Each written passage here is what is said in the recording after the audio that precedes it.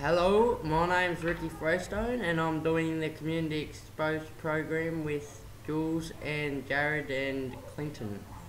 And what are your feelings about the program now that we've got to the end of it? I reckon the program feels really good. It's actually good to help out and give back to the community and feel like I've achieved something for myself really. Like, I don't go out and do much, like doing something like that's a big achievement for me really, and it's made me proud of myself really and shows me that I can go do stuff like that and I'm not just some lazy bogan really.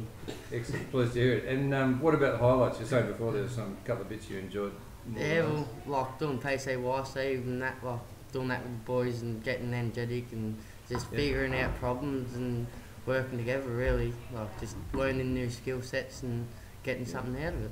And do you think it's made you feel about doing more programs in the future? Or Yeah, it's opened my eyes to a lot of stuff really. Like, I don't want to be sitting at home and that. Like, I'd rather be out working or even doing community stuff like that I don't get paid for. It gives me something to do with my spare time and makes me feel better about myself really.